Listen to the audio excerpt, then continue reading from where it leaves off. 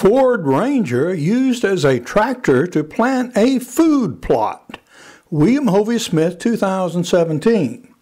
I'm the author of Backyard Deer Hunting, and here we're actually planting our plots prior to hunting season. This is Hovey Smith, the Backyard Sportsman.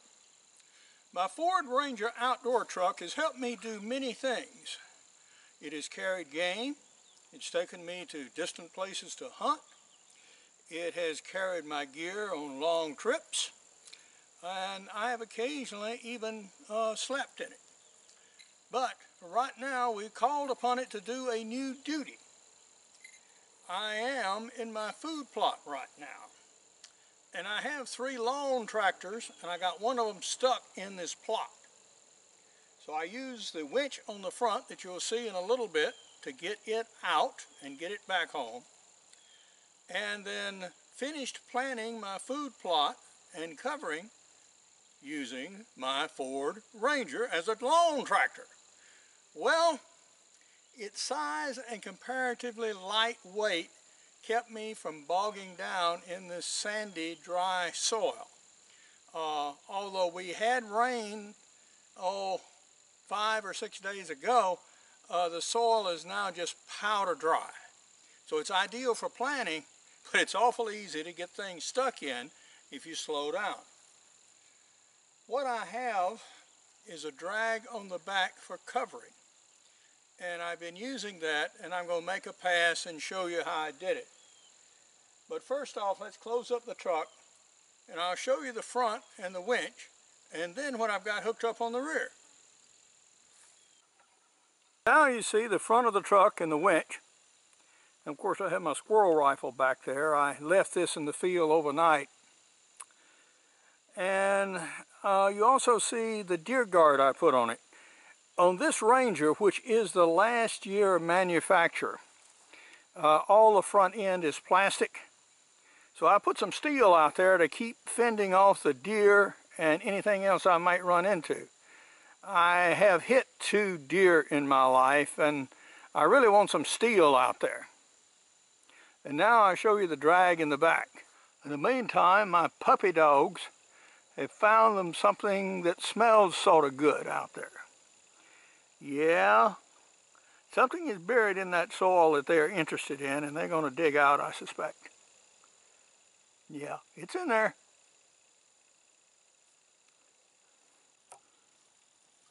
Now this is the drag I used.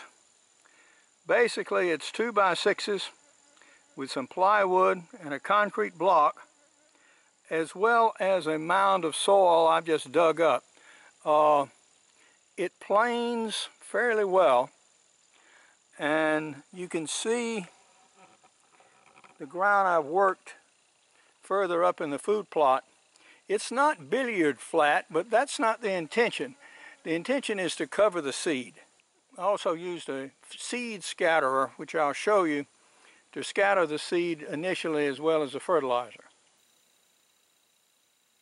This is the unit I use to put out the seed. It has a hopper, and it has an adjustable gate here that determines how much seed you put out. 2 inflated wheels, which go flat right regularly. They're not particularly good. And I just tied this on to the back of my trailer hitch, and that worked well enough to get the job done. I'm going to take a turn around the field so you can see this drag in action.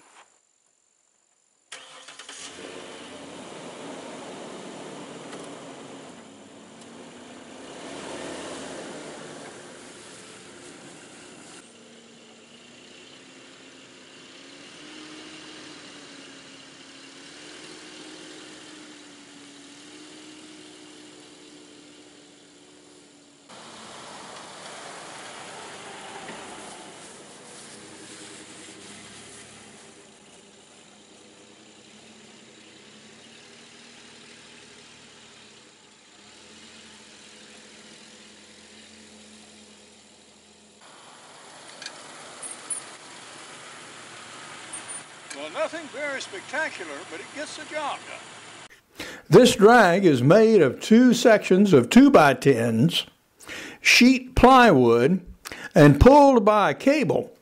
That's a 1/4-inch cable, and I use a concrete block in the rear for added weight. But now, this is Hovey Smith, reminding you to hunt what you eat and eat what you hunt. Be legal, be ethical, be safe. Goodbye, God bless, and see you next time. Among my prize-winning outdoor books are Backyard Deer Hunting, Crossbow Hunting, Practical Bow Fishing, and Extreme Muzzleloading.